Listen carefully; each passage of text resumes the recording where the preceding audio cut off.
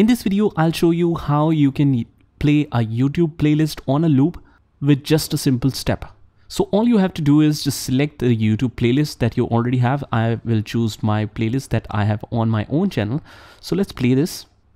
And here, if we scroll down, we can see the loop playlist option right here. Just click on that and it will play in loop.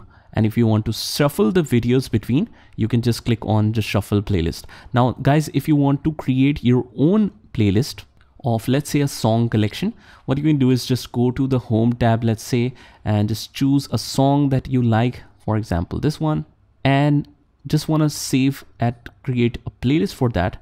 So just click on these three dots right here and create a new playlist. Let's say songs, and I'll keep it private. Click on create, and let's add one more, for example this one. Click on these three dots, again save it to the songs and just close.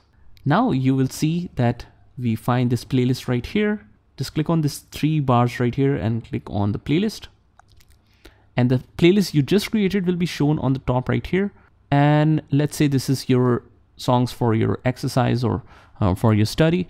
What you can do is just scroll down right here and just loop it from here. Now you have the option to repeat it only one time and the loop will finish. Otherwise, if you click just simply here, it will loop every time after the completion of all the songs. And if you want to click only one time, it will loop it one time and then it will turn off the loop.